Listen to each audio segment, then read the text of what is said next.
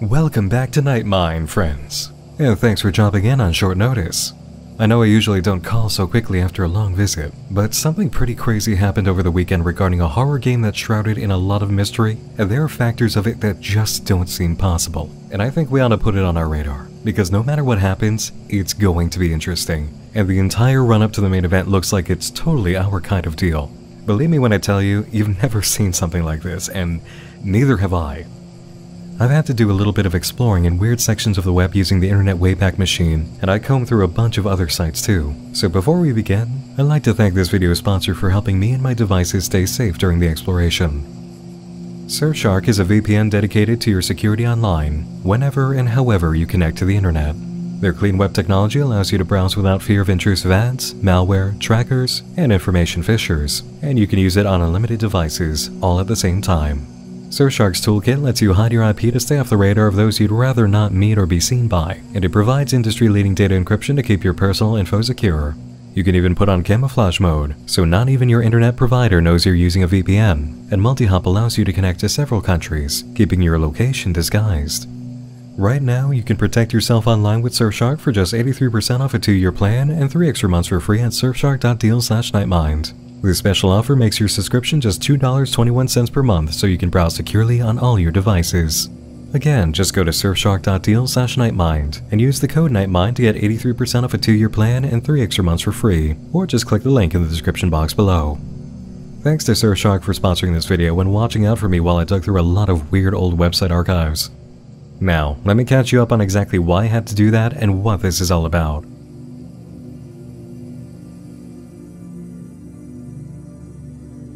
On April 7, 2021, the official PlayStation channel on YouTube released a trailer for a game titled Abandoned. Abandoned is a cinematic horror survival shooter that emulates realistic survival in first-person perspective, set in a massive, detailed open-world environment. While we don't want to go through the full gameplay details just yet, we wanted to give you a glimpse of what you can expect. The gameplay video will be available soon. In the meantime, we released an announcement teaser for Abandoned, which you can also download on your PS5 soon to experience the high-quality environment real-time on your PS5 console. Sounds legitimate, right? Too bad the trailer didn't. Over 1 minute and 40 seconds, viewers were treated to cinematic shots of the rendered environment, blackout cuts, and some narration that didn't sound quite right, placing words where they didn't fit. Mentions of a story that could overcome to all of us, and confusing the phrase loved ones with lost ones. The narrator mentioned the idea of waking up in a place far away, with no assistance, on the run from a strong, blood-loving community led by a religious nutjob, a false prophet that will do anything for power, anything for wealth. The visuals were nice, but not very informative. The narration was picked on a lot by the comment section. Altogether, this trailer didn't seem real, and it ended with a promise of gameplay. The trailer came with a post on the PlayStation blog the same day, written by Hassan Karaman, the director of Blue Box Game Studios, the developers of Abandoned. Hassan reports that they're based in the Netherlands and their new title is coming exclusively to PS5. The story is centered around Jason Longfield, who wakes up in a strange forest. Abandoned and not remembering how he got there, Jason soon finds out that he was kidnapped and brought there for a dark purpose. Fighting for his survival, his main goal is escape. Hassan writes that the studio wants to craft a cinematic first-person story. Not a fast-paced shooter, but something realistic. There are talking points about the technology behind the PS5 and wanting to show gameplay footage soon. So, what's the big deal? Bad trailer, vague writing, so what? People began investigating Blue Box Game Studios after this, asking where the company even came from. The website, if you look at it currently, is bare. It mostly just redirects to social media. But on the day of the trailer's release, it had a bit more content. Using the Internet Wayback Machine, we can take a look and see that the site wasn't looking so great. The top reads, "We are adding new content to the website which may cause some offline pages. There are more issues than just some pages offline, but the content is there, which means we can work with it." From first glance, you probably see the issue. This doesn't appear to be the kind of site that represents someone with an upcoming release who just had their first big trailer. Team size tells us a bit. Our team is currently with just 10 people.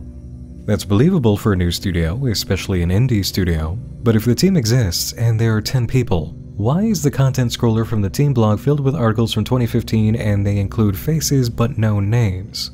You can't even click most of these and they're not even articles, just statements. There are precisely 3 links in these blog posts. Read here for their choice to not develop for VR and PC. Sign up here for an event about the team creating emotional interactions for video games from September 2015. And apply here for jobs. The jobs link leads nowhere. The event sign-up just opens an email form to contact the studio, and the read here link actually gives you something. A page from a different website for one of their games, Rewind, Voices of the Past, which notes that work on the title began in 2014 and sought to utilize VR, but that function will depend on how VR performs as a platform. There are plenty of broken pieces to the Rewind site too, but here's the homepage. An emotionally cinematic drama game. Rewind is listed under their portfolio along with a bunch of unannounced games, which makes the team extremely busy for 10 people just getting started in the industry. That link to the survivors under the links menu doesn't go anywhere, and neither does the Blue Puzzle series. But hey, we were told at the top that the offline pages were a problem. That's fair, gotta give them some time, right? So let's move forward to the incident that brought everybody's attention in. Blue Box's Twitter account was made in January 2015, but the first tweet you can find came on May 31st, 2021. Experience all trailers and gameplay reveals with images rendered real-time by the PS5's hardware with the abandoned Real-Time Trailers PS5 app. Game Hub live now on PS5. The date for worldwide availability is listed as June 20th. This is a new concept, a real-time trailers app. But on top of how odd the trailer was, it just increased confusion and mystery around the title. Now, April 7th to May 31st is enough time to fix up a website if you're really trying to establish your media presence, isn't it? How'd the site look around this point? We only have one reference, from May 3rd, but changes have taken place. The new logo is up, a screenshot from Abandoned is posted, mentions of Abandoned, the game's website is linked. Oh, and the team blogs and mention of all prior projects are now gone. But there's still a claim of 10 team members. No way to find them. No team page, no portfolio page. Is now also a good time to tell you that if you try to save the images of those apparent team members, the file names just come up as Art1, Art2, and Art3, as if they're, not real people on the team. As for the abandoned website, here's what you've got. That's it. Here's what the header for the Blue Box site looked like back in January of 2016, and here's the working version of the team blogs. They really did stay that way for years, with all 10 of those team members getting no public credit. But what about Rewind, right? That game seems to have some kind of background to it. It began its life on March 17, 2015 through a Kickstarter. The trailer is vague and doesn't tell you very much except that EVP is involved. Looking at the info for the project, we see Rewind is a cinematic first-person horror adventure game for the PC, Oculus Rift, and consoles. You play as Jim Walker, professional paranormal investigator who lost his wife and daughter during a car accident 8 years ago. Jim had the desire to communicate with his wife and daughter one more time using EVP, electronic voice phenomena, and after a successful session, he started to work as a paranormal investigator. For 8 years, Jim experienced real hauntings, communications, and paranormal activities. He thought that he saw it all, until he came across a haunted mansion hidden in High Hills Village. There are screenshots which show that something at the very least was being made. There were HD videos of the prototype, but those are all private now. So whatever happened to this? Did the Kickstarter fail? Succeed? Neither. 3 weeks after launching, Blue Box announced that Rewind would be fully funded by a private investor who would allow them to achieve their goals within a short time span. The Kickstarter was cancelled 2 days later. On October 4th, 2015, an update for the 8 people that did back this campaign was posted. Yes, development was still ongoing, but now under a whole new concept. Where had the game gone since the private investor showed up? On to Steam Greenlight back in September of 2015. Early followers of Rewind Voices of the Past may know the older concept of the game when it was a first-person exploration game. Ever since Rewind Voices of the Past faced a new polished AAA concept, we decided to release the older version as an individual game named The Lost Tape, so the information you see here is the newest version. Different screenshots were provided, and the updated storyline. The game would now feature Jessica Thompson, who lost her parents during a plane crash, and has been able to see and communicate with the dead. So far, all we've seen are screenshots. Are there any legitimate gameplay videos? Thanks to the channel Pater Games, we've got some from March of 2015.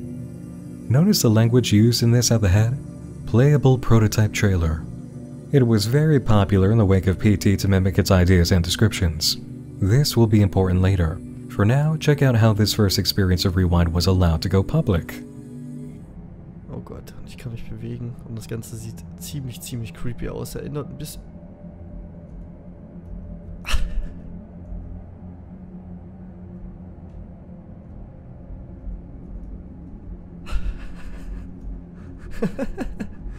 Ah, ich kann mich umgucken. Alter, wie geil ist das denn? Wie sieht ihr das? Ich gehe in die Richtung. Wie geil sieht das? Okay, also da muss noch ein bisschen was gemacht werden an den Prototypen, definitiv. Ich kann hier hinten irgendwo in die Charaktersteuerung ist ein bisschen komisch, finde ich. Aber das sieht echt gut aus. Oh, jetzt sind wir wieder Ego.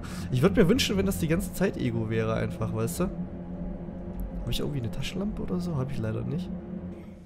Rewind was in such an early state that it didn't warrant even being talked about online. And while the ending said coming November 2015, it never did. Blue Box, or its only real member going by the name Sneaky Warrior online, seemed to move on to developing The Haunting Bloodwater Curse.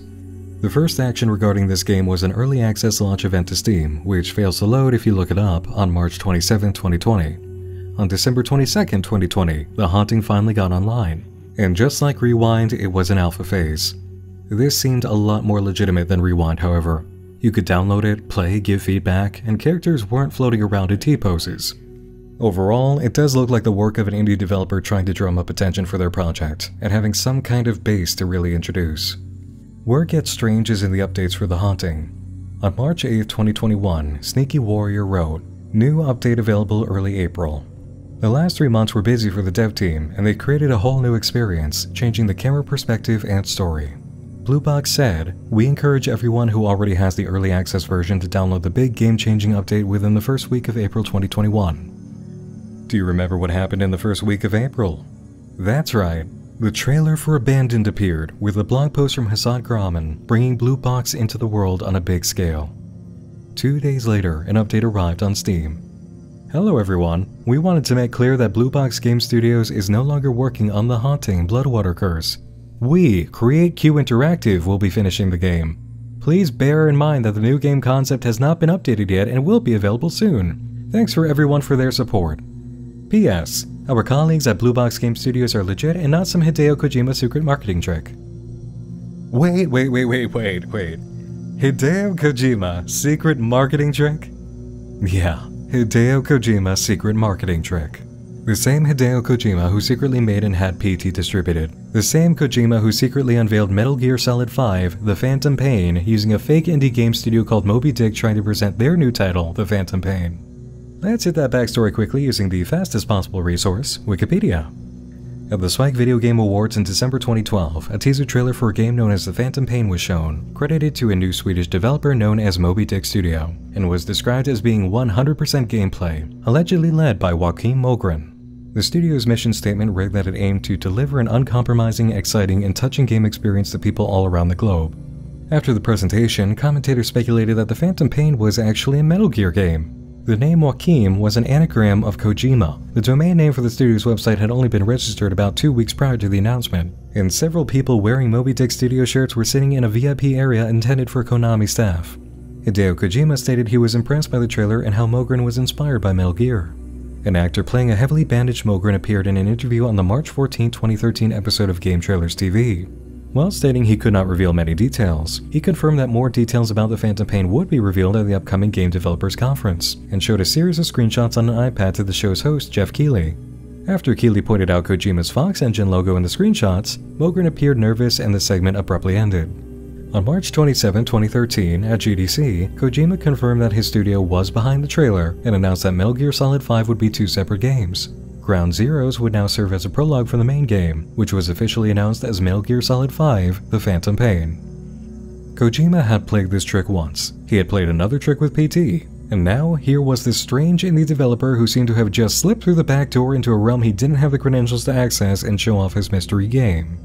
Adding fuel to the fire was the discovery that if you translate Hideo from Japanese and Google Translate to Turkish, you get the name Karaman, the last name of the only member of Bluebox to ever have an identity, Hassan Karaman, aka Sneaky Warrior. With a history of horror project attempts behind him and genuine news that a new Silent Hill game should be coming from Konami soon, with major talk about the announcement being the summer of 2021, people went wild speculating that Hassan Karaman was really Hideo Kojima, brought back to Konami to see his vision for Silent Hill come to fruition.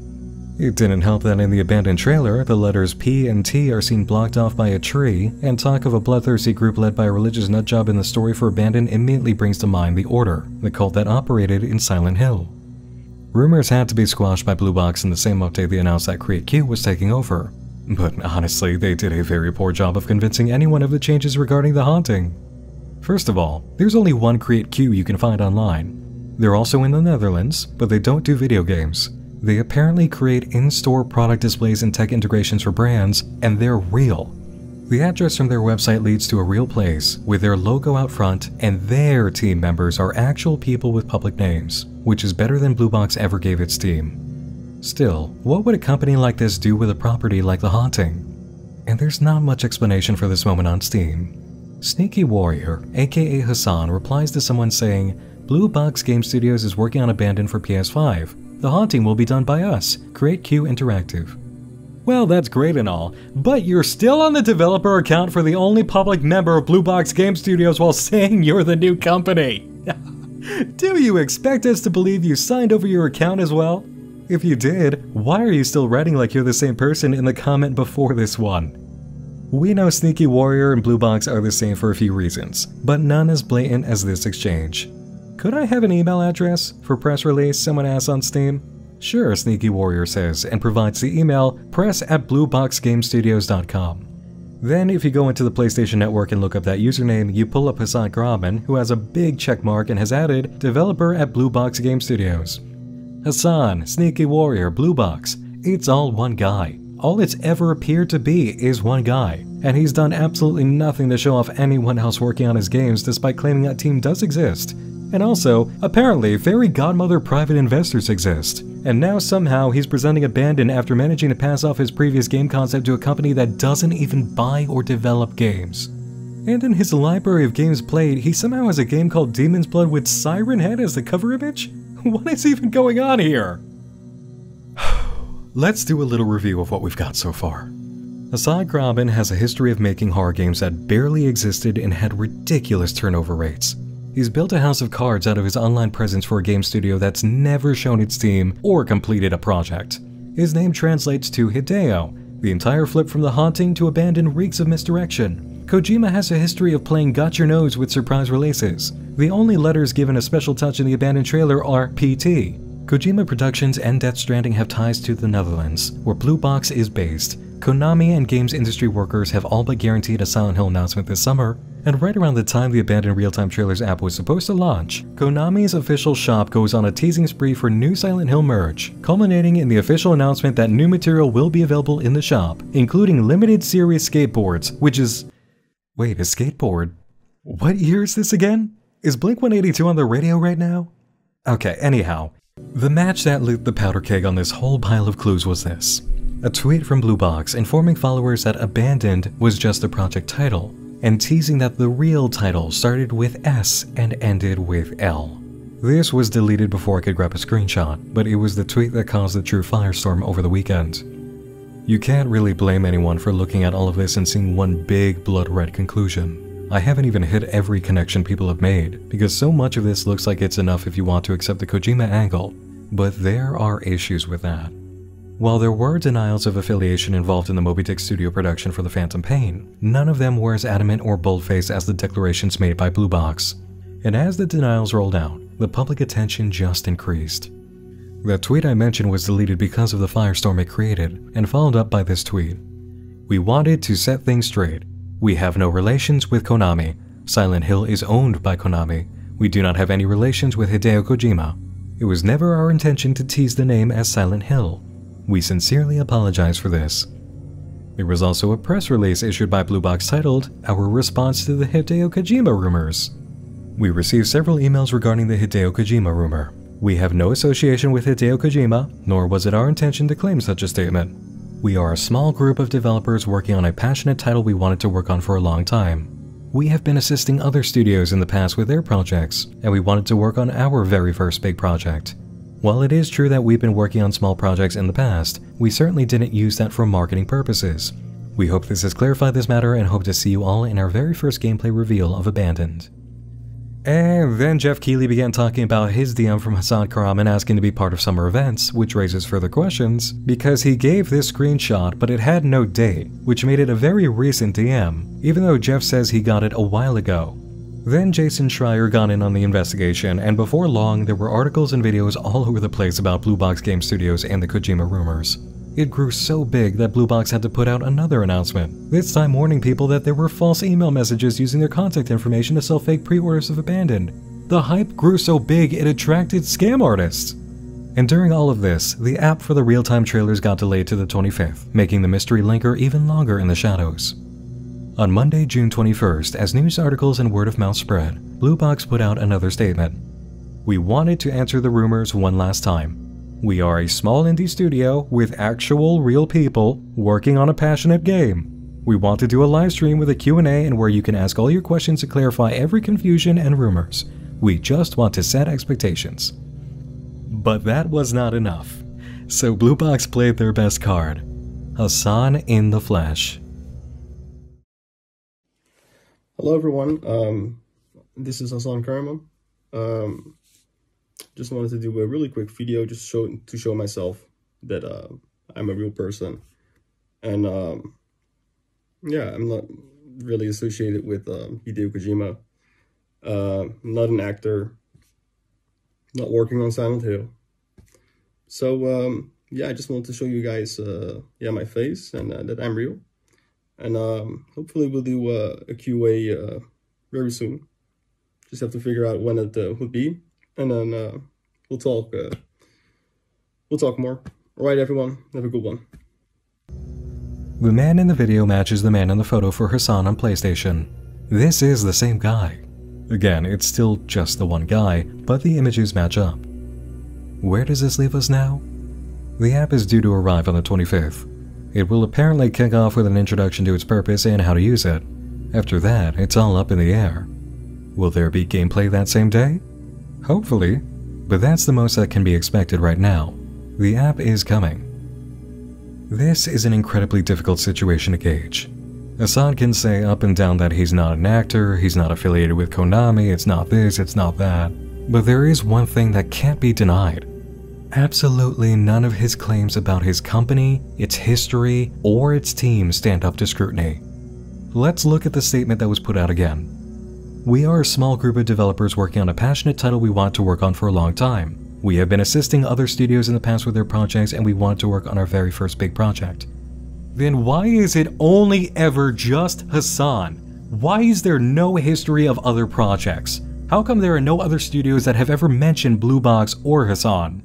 From 2015 on, he said he had a team of 10, but there were no legitimate faces, no names, nothing. Sneaky Warrior handled everything, and when you're an indie studio or group or collective, the only time you keep teammates or collaborators in the shadows is when you're running an ARG or have a big secret project for a big secret reason. If you feel like the utter lack of a credible history and willingness to name dedicated team members working as hard as they can on this game is the real story, you are not alone. I'm right there with you, and it seems like Jason Schreier has his own questions about this mystery. He released an interview with Hassan Karaman on Monday night, June 21st. Here are some cuts. Speaking with a Dutch accent, Karaman said Abandon has been in development since 2017, although the concept was changed a lot of times. He said the Blue Box team consists of 10 people and that he had outsourced work to several other studios, which accounted for the 50 figure he mentioned earlier. He said he'd attracted the attention of Sony in 2015 following that failed Kickstarter. First red flag reveal from this interview. Who manages to attract Sony's attention with something like Rewind's Kickstarter? If Sony was the backer, that would be the ultimate fairy godmother situation. It's the kind of pickup you could really only wish for because it doesn't happen. If you have no successes to your name, no buzz, and not even a decent beta to show from any of your launches, Sony doesn't magically come down from the sky and say, hey, I'll back whatever concept you have in your brain. It just doesn't happen. Continuing on, Jason writes, the conversation raised many more questions. Karaman would not make other members of his team available for interviews and would only identify one, who didn't respond to a request for comment. Karaman said he had signed a contract with Sony but wouldn't offer specifics. He also said the game was funded by investors but wouldn't say who. There is a reason for that, but I really can't talk about it, Karaman said. Karaman named 2 of the 6 or 7 outsourcing companies that he said Blue Box is working with, Noir Studio and Decagon Studios. Representatives for both companies declined to comment. Newer Studio is absolutely nothing to laugh at. They have worked on massive games, from the upcoming Halo Infinite to Ghost of Tsushima and a lot of Bethesda titles. Decagon Studios are serious quality too. They're excellent modelers and have a lot of credits to their name. So how does Blue Box end up in the position to even be working with studios like these? And what is keeping Hassan so tight-lipped about this project? You can show off the people working with you without giving away elements of the game. In fact, if there is anything to learn about your team members just by finding out who they are, that creates more buzz, which is good for you. I am not convinced that this is going to be a Silent Hill title. I am not convinced that Kojima is behind it or even involved. But I am convinced that there's some sort of fairy godmother involved. And there's a lot to that involvement we are not seeing. And that's where we need to be asking questions. I have to be coldly blunt about this after everything that I've analyzed here.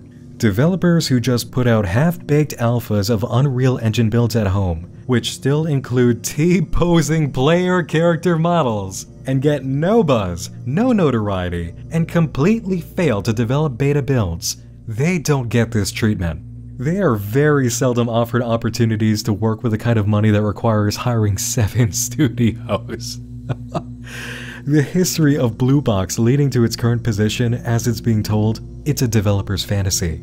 So what is the factor that made it reality? There are very few conclusions you can really draw from this whole affair. The only thing that's certain is that this is really one hell of a ride. I mean, really, when was the last time we all just went nuts over an upcoming video game like this? Intentional or not, we've got to thank Hassan and Blue Box for that kind of collective intrigue and frantic hype. It's just a ton of fun to get excited en masse and break out our obsessive detective kits or something game-related with a ticking clock on it again. E3 was kinda boring this year, but this was a nice surprise, even if it ends up being a disappointment in the end. In those of us in the unfiction field, we can find a whole lot of lessons in this. Mainly, there's a lesson in how important perception is to those looking at your online presence and the movements that you make. If Hassan had never tweeted, starts with S, ends with L, when he already knew the game had Kojima and Silent Hill rumors attached, he would have saved himself a lot of trouble.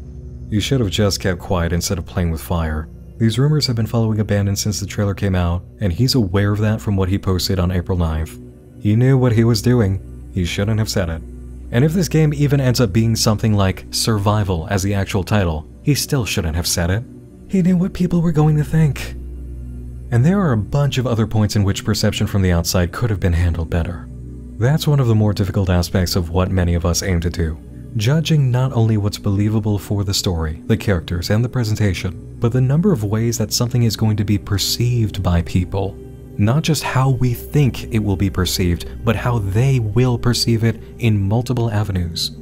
Riding the line between what seems real and what lets people in on the fact that something is fake while keeping the story engaging and hitting your targets, it's a juggling act. But even when you're not trying to play up an ARG angle to what you're doing, you can see how miscalculations in the audience's eyes can lead to unwanted situations.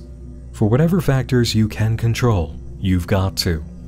It's very easy to tell that Hassan fell in over his head on this and has been freewheeling ever since. Don't let yourself get to that point when you go live with a project. Think about your movements before they're made and what kind of connections people might draw. Guide the intended ones, eliminate the unintended, and do it all to whatever degree you're able. Also, you all just learned how to pull off a long con by witnessing how much intrigue was generated by Blue Box's get-up, fall-down pattern of game development leading up to a big, actual launch for a title. There is power in the long con, especially when developing stuff in this field often takes us longer than we want it to.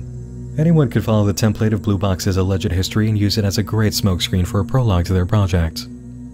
However this unfolds, I do hope Hassan lands on his feet. I really do, assuming he's really just an innocent indie dev who stumbled his way into all this.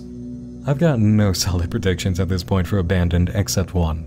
When this gameplay drops, a whole lot of people are going to be watching, and we're all going to be talking about the outcome. Let's hope it's at least half as exciting as the mystery was when this title goes gold.